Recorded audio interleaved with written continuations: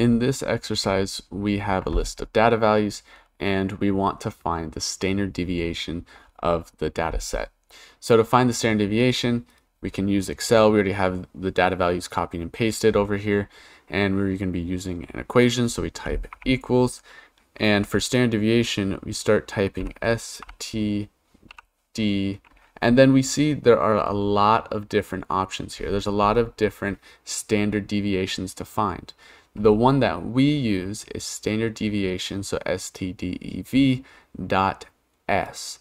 The dot S means that we are using a sample, or we are finding the standard deviation of a sample rather than an entire population or other statistical analysis.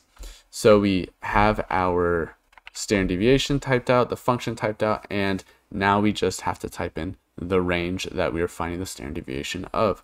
So that range is from A1 to, so colon, B7. And all we have to do is just hit enter, and that is the standard deviation of this data set.